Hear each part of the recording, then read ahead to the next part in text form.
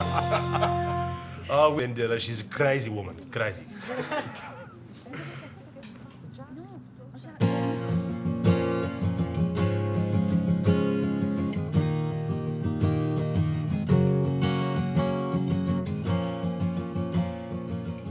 Has this ever happened to you? An evening out with friends, fun wine, good conversation, and an extremely pleasant ambiance. Then some canodal gop goes and spoils it all by deciding that everyone would like to hear him sing. A good way to combat such overt displays of self-indulgence is to fight fire with fire. Just drop your strides and start practicing a bit of candid masturbation of your own. A drastic measure to be sure, but definitely effective.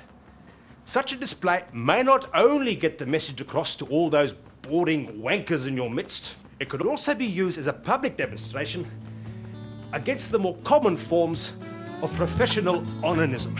I said, mate, if you're paying peanuts, you're going to get monkeys. You got the message.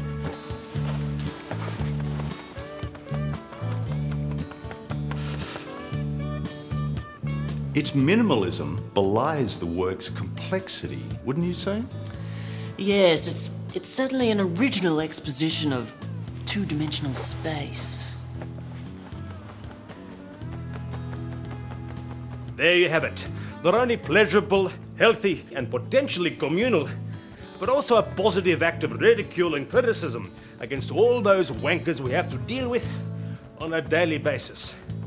And as the old saying goes, if it feels good, do it. Bye now. It's a beautiful world, so we should be nice to each other. And if somebody's going to become a wanker, he can be a wanker on his own. See, this guy's like my brother here.